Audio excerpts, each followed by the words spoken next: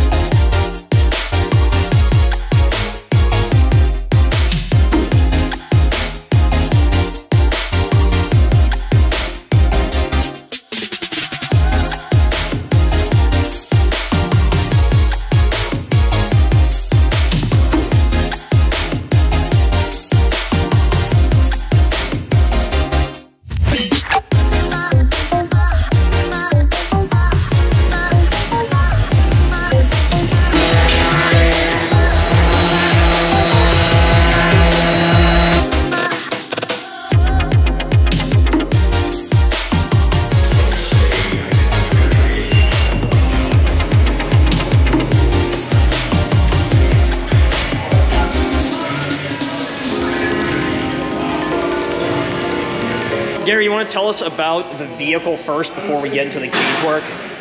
Yeah, what we've got here is a brand new 23 RZR Pro XP. This is their new model coming out of their XP lineup. A little sportier, kind of going after the Can-Am. So this is kind of the popular model right now. This is what you get a turbo in. So when you buy this from the factory, it does come with an OEM cage. It's a little bit taller, definitely not as strong as what we're seeing here, and really there's a lot to be improved on, and I assume that that's the mentality you use to develop this? Absolutely.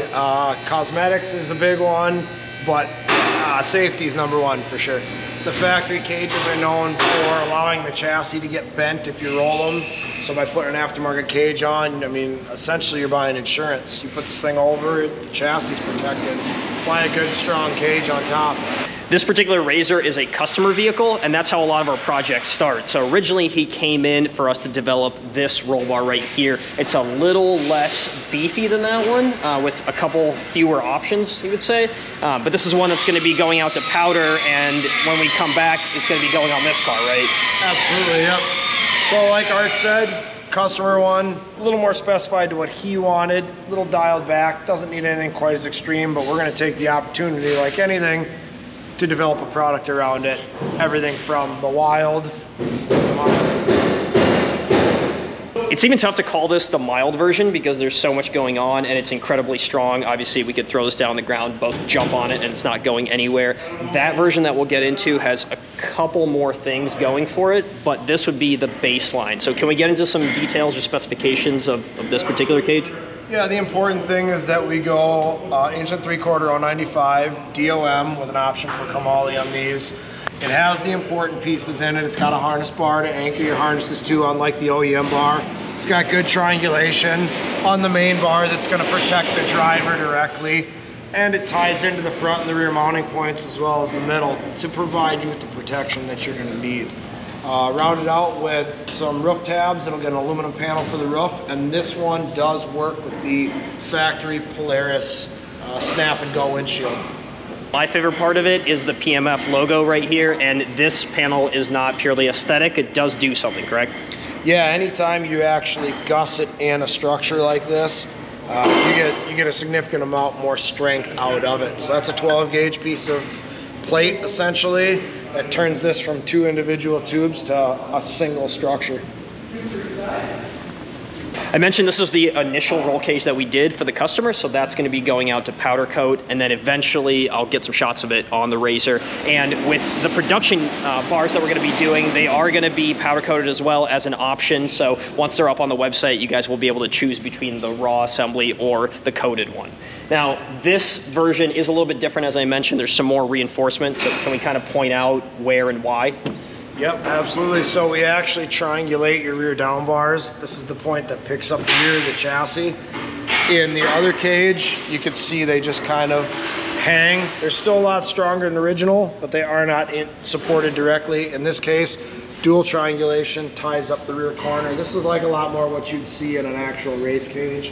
And then the other part that's noticeably different are the anti-intrusion bars in the windshield itself. Generally to keep anything from intruding. You know, you catch a deer with these, they go through the windshield. You hear horror stories all the time, so that's where those bars got their name. The big thing I noticed besides the anti-intrusion bars is the windshield as well. Looks like it's plexiglass. Is that a Polaris item? Yeah, so we've actually gotten a lot of requests in the past, especially with our XP stuff from earlier, about being able to run a factory Polaris on it, or a factory windshield on it, excuse me. We do offer a DOT glass windshield as well with the aluminum surround, but for a guy that went and spent, you know, $300-400 bucks on a Polaris windshield and wants to retain that, these cages are designed with that in mind. Eventually, you're going to see a Patience Metal Fab version of this windshield that we're going to be able to sell. And one of the best things about this roll cage is that there's so much opportunity for accessories. Because of the tube sizing, it really opens us up to all sorts of clamps and things we can create for those clamps. So you guys saw our Go Grip Molly panels. We're going to be doing an assortment that go hand in hand with something like this, and you guys can be able to modulate where you put them and what sort of accessories that you attach to it. You might notice that this cage is just tacked together. That's because this is the pre-production prototype. It's going to be coming off of the RZR, going onto our fixture table, and then we're going to be making all the production versions that you're going to be able to purchase on our website from that.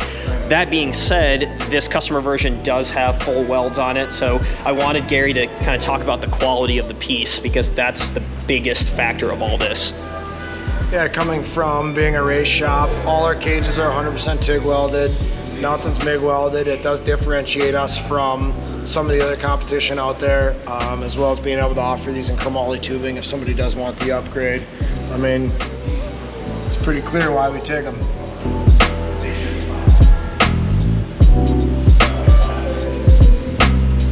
Really, in a nutshell, these things are the best steel, the best welding, the best quality that we're able to give. And being a race shop, like Gary said, we're known for quality, so you know what you're going to get with these. And there's a really discerning customer base for them. I know you're an enthusiast for side-by-sides. You go out on the weekends and do this. What is one of the reasons that we even took on this project?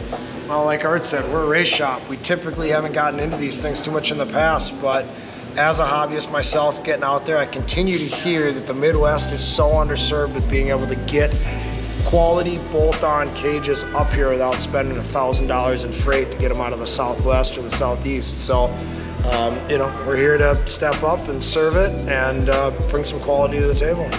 Yeah, so if you're anywhere near the Minneapolis area, or even if you have to make a drive for these, they're well worthwhile. We expect people to come around from the entire Midwest, maybe even bringing their RZR by to show it off.